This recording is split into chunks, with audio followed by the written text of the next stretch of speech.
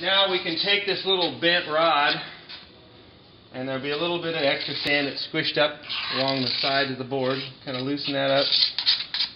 Now, it's a good idea before you actually start this to find out where your sprue well was. Well, we looked at this was right in the middle of the pattern. There will also be some marks on the side of the board. There should be a Sharpie mark.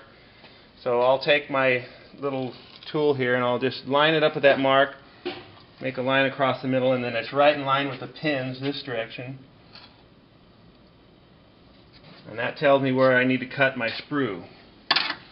Now the size of the sprue depends on how much metal the mold's going to take. This one's actually pretty good size, so I'm going to use a large sprue cutter.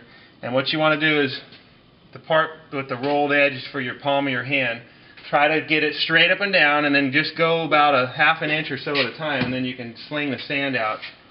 As you're going down, you can wiggle it in a circle, because you actually would like to have a tapered sprue.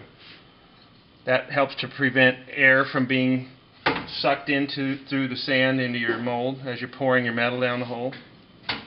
So you want to just keep going a little bit at a time until you get down to the board, and you'll be able to feel that.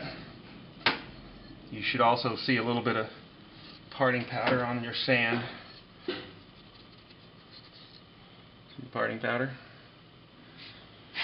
Okay, so now we've got our sprue cut all the way to the bottom.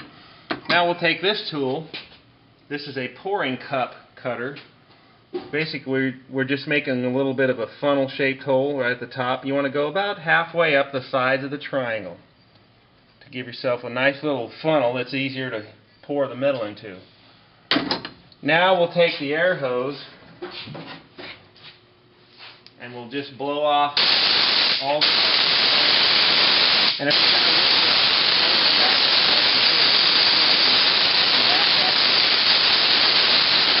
wearing half of it. And